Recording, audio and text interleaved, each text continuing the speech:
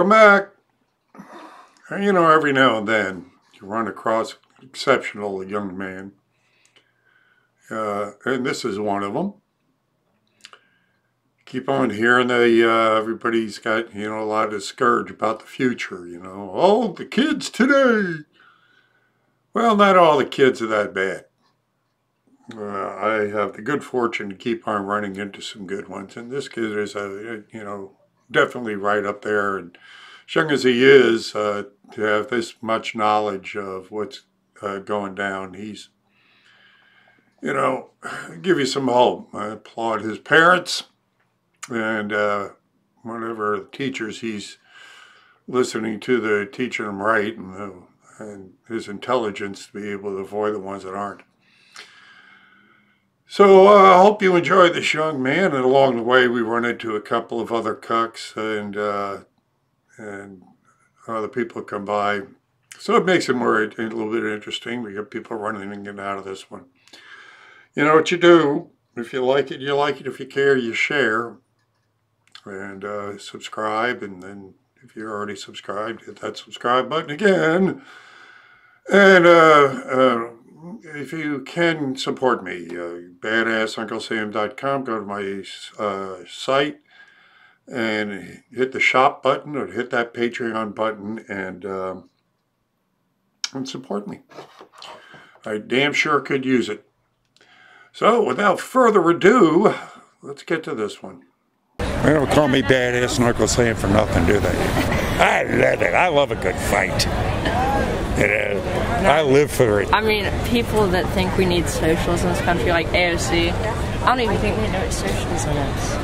Well, she's totally a puppet. She's being handled. Oh, yeah. She hasn't got her own mind. There's a good YouTube to watch. I mean, didn't she? She's currently in like a corporate fraud right now, right? Oh, sure. Yeah. Like, and she got exposed, and there was like a big Twitter video about her asking like the exact stuff. Yeah. What not, like how she couldn't stand these people, and she did the exact stuff they did. Exactly. It's so dumb. So the hypocrisy is going to come through. They're going to show. They always get exposed. They always do. Truth always comes out. Always. Especially now when there's a phone and camera and computer. Thank you. Glad they weren't around when I was in college. I know. We're all Edward R. Murrow now, you know, so it's I was telling him, I'm like, do not post yourself in a Halloween costume. Don't do it. No blackface or, you know, clans outfits. No, I mean, there are people at my school that are part of the LGBTQIA R2D2. I don't even. They're part of that group. And one of my good friends, he made a joke, and he called LGBT losers getting bullied together. And a girl that identifies as non-binary came over and tried to attack him, and she got suspended. Good. Zed. Zed got suspended too? I'm pretty sure, yeah. Who was it that she went after? Pete. You don't know Peter Ferrand. And she's all she's all talking about being tolerant and accepting. Yeah, well, that's again more hypocrisy. Yeah. Her name's really Sedona, but she changed her name. Yes, because it equals all right. You want to get Papa a hat? Sure. Okay. But how you doing? Good. So can you answer my question? You think the liberals are going to accept the no collusion with Trump, Russia? You know, you think that they'll accept that? I don't know. Will Republicans accept that it didn't exonerate him is the question. Well, no indictments, so, you know, no indictments. He's going to give up. I mean, he's only going to be president like one more year. Like, really? I mean, I think hopefully... Where are you from? London. London? London, Ston? London. You know about Tommy Robinson? I do. I've met Tommy. You met Tommy Robinson? Where at? Wasn't a very pleasant man. Not a pleasant man? You don't like him? It's ridiculous. Like, I don't know him, but... What was not pleasant about him? Is it? His demeanor. I don't know. His demeanor? Like, What was with his what's with all the it's my work. That's the Pizzagate thing. Yeah, right. What's that? Yeah. Well, it's about the pedophilia that's in our, you know. How long are y'all here?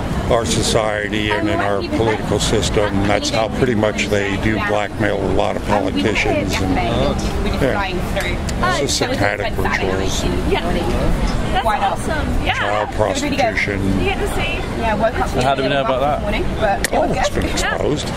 Look at the Franklin cover-up. The Franklin cover-up was exposed when Bush 1 was in office. That one, it was about a sex ring, a child sex ring that went from Boys Town straight into the White House.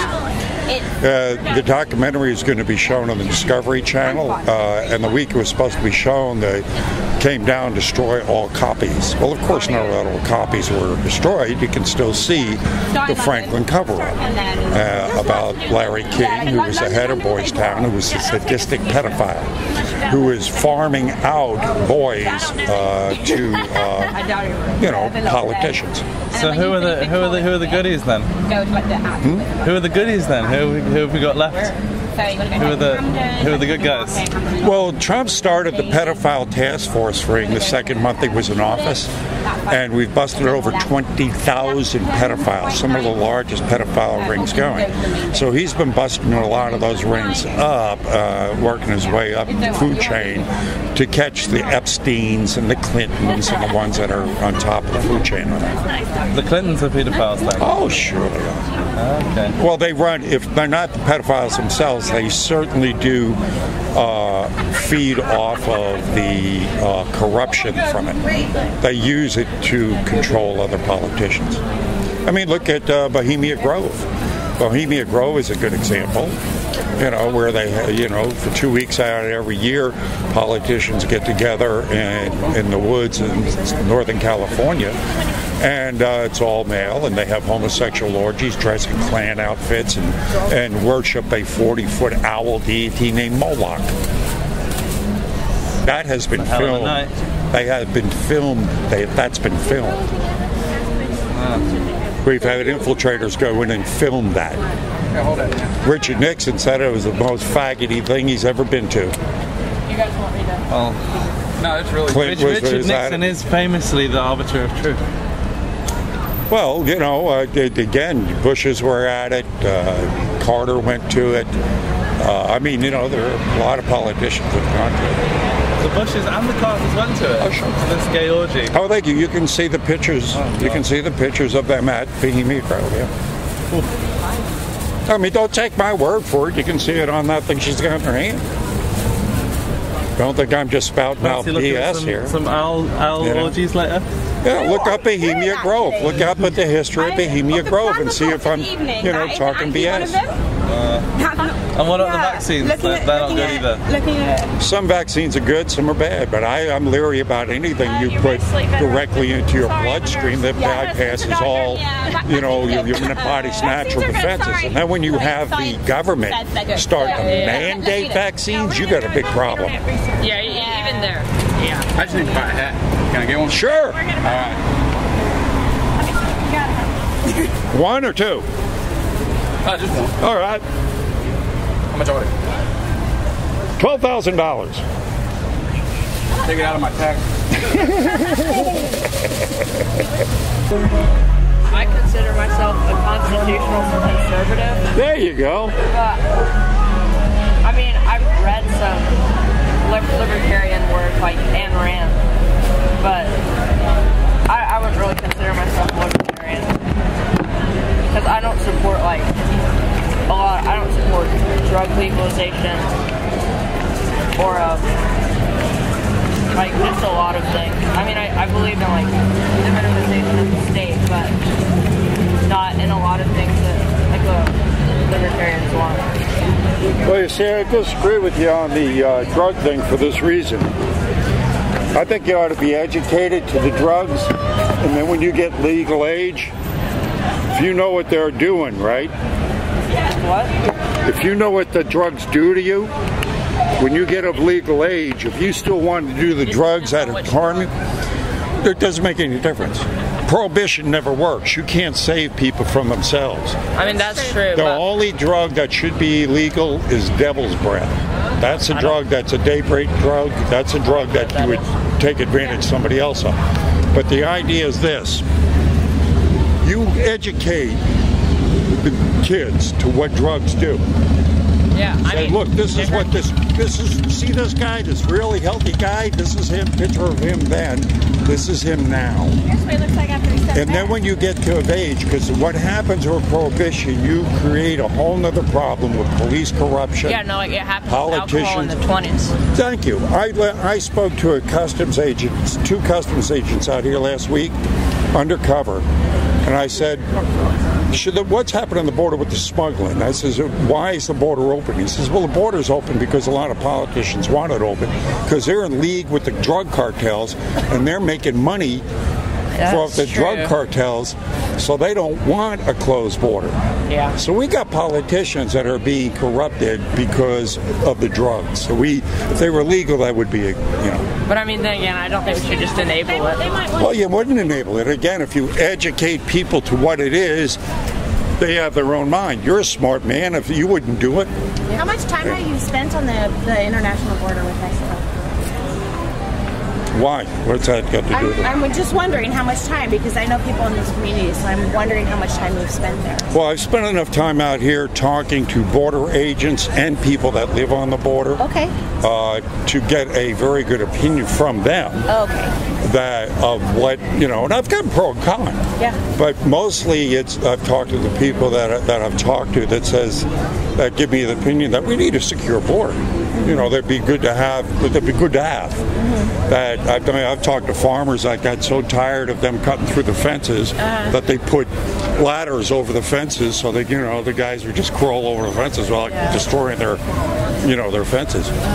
And I've talked to border agents that told me, in some places a wall would help. They need it. Other places wouldn't make any difference because the terrain would, is a natural barrier, or they could use drones or whatever technology to take care of sensors. So I think it's a combination of things that would work to help keep our secure border.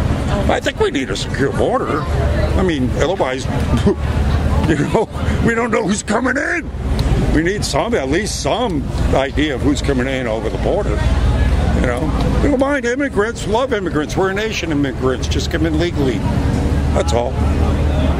Thank you.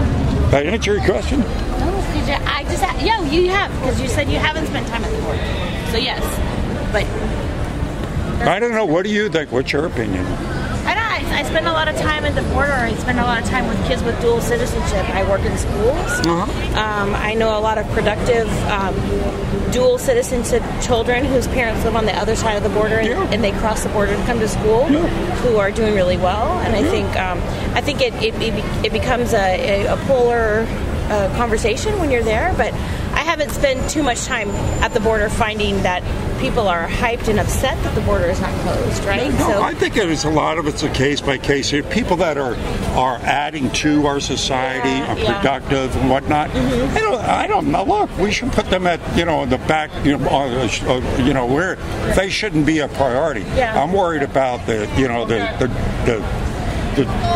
people that are trafficking drugs and children and things. That's what I worry about. But the productive people, fine. Why should we worry about them? I think most of the people that live in the communities think that the drugs will be trafficked, regardless if they're well, there's always going to be that problem. Because there's always a mule. But I think, always a mule truck, but there's and then the rest of them get why fueled. make it easy? Yeah, that's what I'm saying. There's always going to be that problem. Yeah. Unless we, as I said, unless we made drugs legal and then we get a better handle on all that. But I wish we could take care, come together and do the deals rather than the politicians. The people I speak to out here on the street come up with better ideas than the politicians seem to come up with. So, All right. Well, thank you. All right.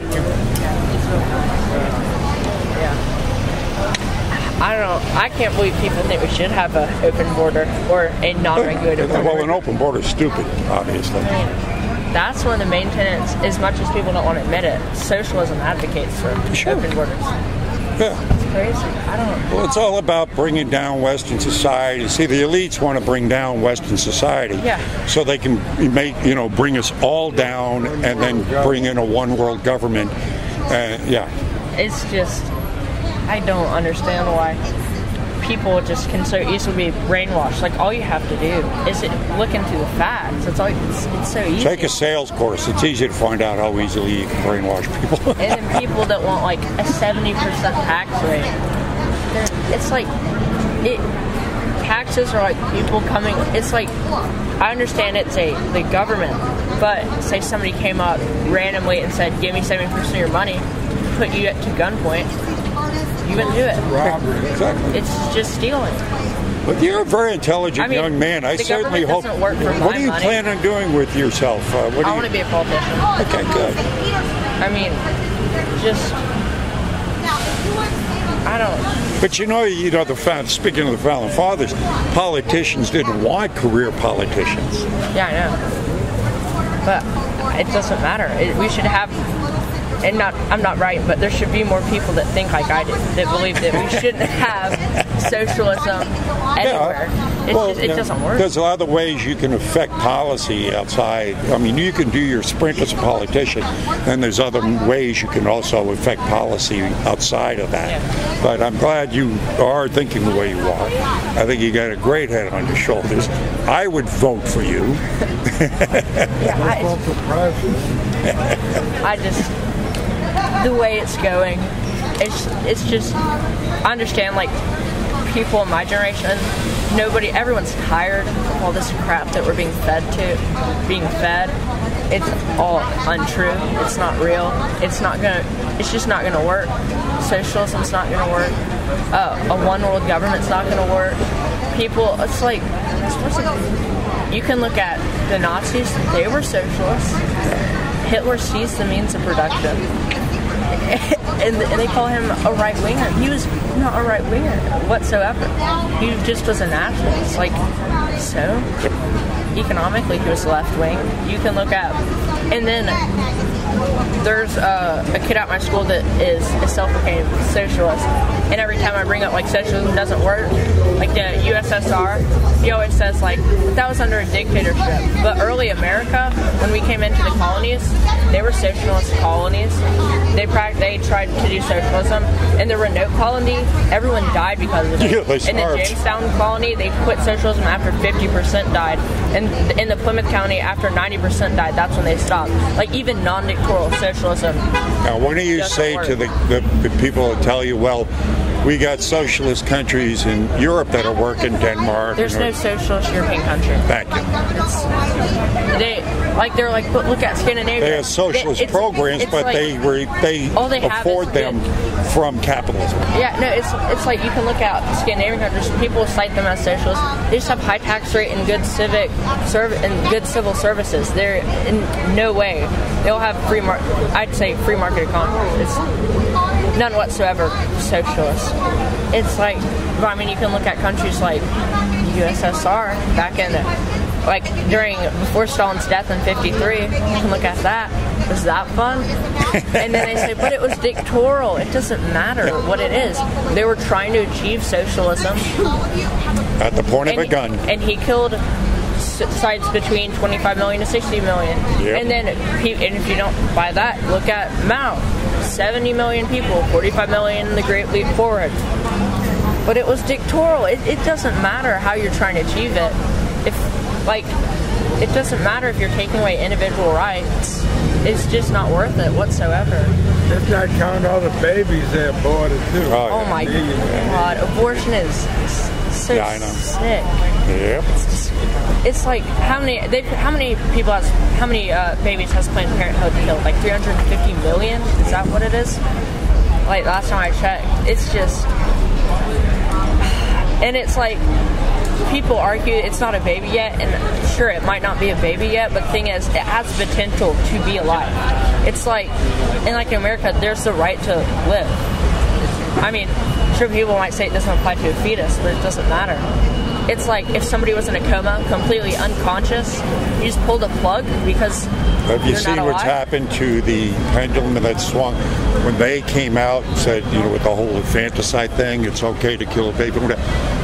All of us 17 points, it went to, oh, we don't believe in abortion anymore. It jumped up. They jumped the shark. Yeah, because abortion, it's just not okay. Yeah. People that You're a bright young man. yeah, It's a pleasure to meet you. nice to meet you too. Good talking to you. Yes, sir. So the kid's not bad, huh? Would you vote for him? Hell, he's smarter. He's smarter right now than a lot of all the candidates put together on the Democratic side. So, yeah, I'd give him my vote.